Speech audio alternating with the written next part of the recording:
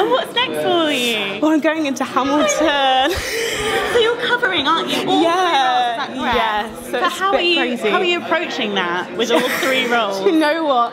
I'm just going to delve into the mind of all 3 of them, create something different for all 3, you know. They obviously, I'm the same person, but they are obviously not. No. So I have to bring something very different and be true to them and their story. I know everyone knows Hamilton, everyone's heard the album, soundtrack. I'd be singing all 3. Oh my God. You could have a bit of a problem with that.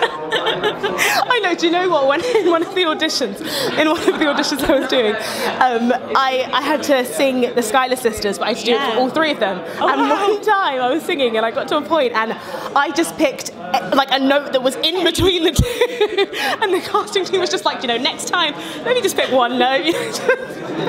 I was actually dying with laughter. It was awful. Oh my gosh, that's amazing. But we had a laugh together. And so. have you met Lynn? I haven't met Lynn yet, no. So I'm very excited to at some point. Birthday rehearsal. That would be nice.